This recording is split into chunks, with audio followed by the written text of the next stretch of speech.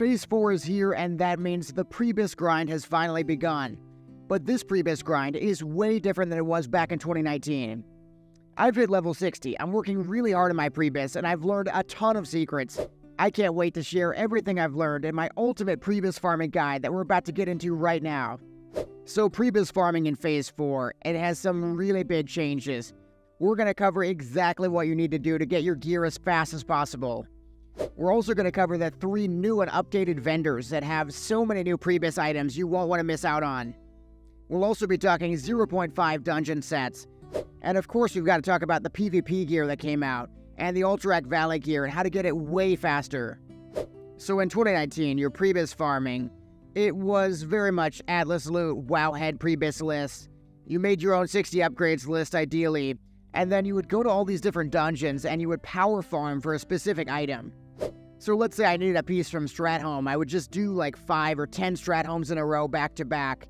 And that was basically how we all got our PreBiS back in the day. Jump ahead to Phase 4 though, and PreBiS farming is way different. Sure, we still have the Atlas Loot, the Wowhead BiS list, we still have our 60 upgrades.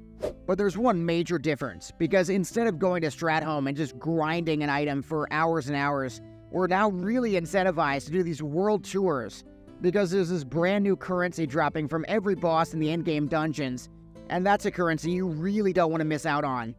So let's talk about these new Tarnished Undermine Reals. That's the currency you're getting from all the endgame bosses. Every single boss is going to drop a Real, but only once per day, so you're really incentivized to zip around to all the different dungeons. So current estimates, if you do all the different endgame dungeons, that includes Stratholme, that includes the Demon Falls Canyon dungeon, be about 83 Reals per day. Talking about that new dungeon for a second, it provides quite a few PreBiS pieces. For example, there's a trinket that gives 80 strength activatable. Looks very, very strong for enhanced shamans. I'll link a guide with all the new loot in the new dungeon and a very easy attunement process as well, so you can get in that dungeon as soon as possible. So back to the Tarnished Undermine Reals. You're going to be turning these in at Pix and Booty Bay. The items she sells are really impressive. There are huge weapons. There are very strong idols and totems. Seems like Blizzard put about 2 items per class that you really want to focus on. So while you're blasting your PreBiS using these Tarnished Undermine Reals, you're also going to want to make sure you hit up the Blackrock Eruption event at least once per day. Most of these quests are around the level 55 range, so you're going to want to make sure you get there as quickly as possible on all your different alts. So when we were doing this event, we were able to grab 8 different quests at Thorium Point, and each of these quests gave around 9,000 experience. And you also got around 200 Thorium Brotherhood and Hydraxian Waterlord rep as well. So the event you're doing, it starts on every even hour, so 2, 4, 6, 8, 10, 12. These really are just fancied up incursions, and you can easily ride around with a group of 5 random people and knock them out in about 20 to 30 minutes. So the important item you're getting when you turn these dailies in is the Firelands Ember. This is an item you take to Lactose and the Grim Guzzler. He'll sell you these insane PreBiS items like the Tempered Black Amnesty, which gives you 30% threat reduction. The catch though is that you need a crafter to make the original base items, and then you combine those with the Firelands Embers to make these really souped up versions. A lot of these items you need to craft, they cost up to 25 of these embers, but the problem is you can only make 11 embers per day. So you're really going to want to go on all your different alts, all your characters, and try to get all these dailies done every single day. Some casters, for example, they might want the full Flare Core set and the Tempered Black Amnesty, so it would take at least 9 days of dailies to get all those different items. Really, getting as many embers as possible should be your #1 priority in Phase 4. We also haven't talked about the updated Argent Dawn vendor. Quartermaster Miranda, she sells all these upgraded PreBiS epics. For example, she has my PreBiS shoulders that I desperately want. The idea is that you take a crafted blue and you combine it with Stratholme items like the Frayed Stitching. The catch is that all these blue items are bind on pickup, so you're going to have to drop a lucrative profession like alchemy if you want to make them. It's a devious trick by Blizzard, at least for me. I really want to get my shoulders, but I have to drop my alchemy, which I spent so much money leveling up. So talking about professions and leveling them up, one of the big aspects of Phase 4 PreBiS is the crafted items. Crafted BOEs like Height of the Wild, for example, or just the dungeon drops, the 3 pieces of your tier 0.5 set. These items are really going to be a big gold sink for you.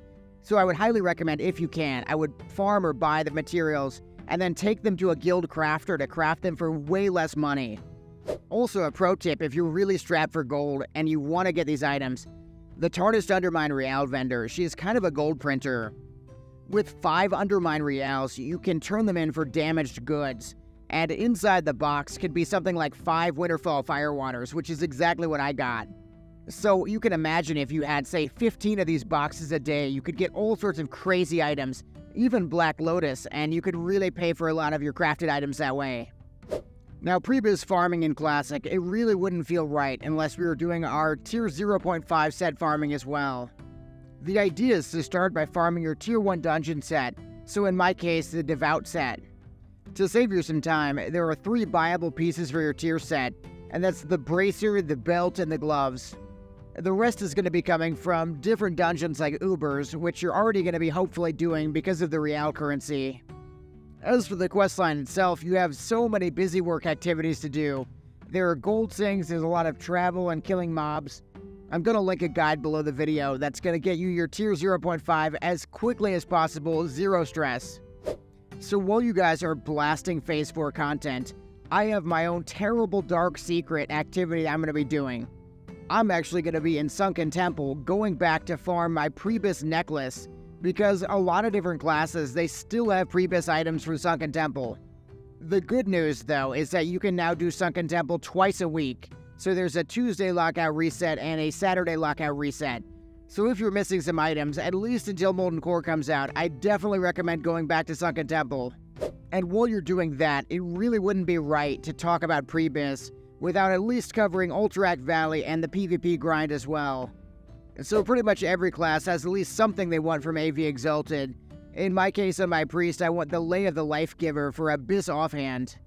A really nice perk of getting AV Exalted is that at the exact same time, you're going to be ranking up in PvP. There are some newly upgraded pieces from PvP for rank 8 and rank 10. They're not really PreBiS, but they have a lot of stamina, so if you want to do any PvP, they're definitely a good bet.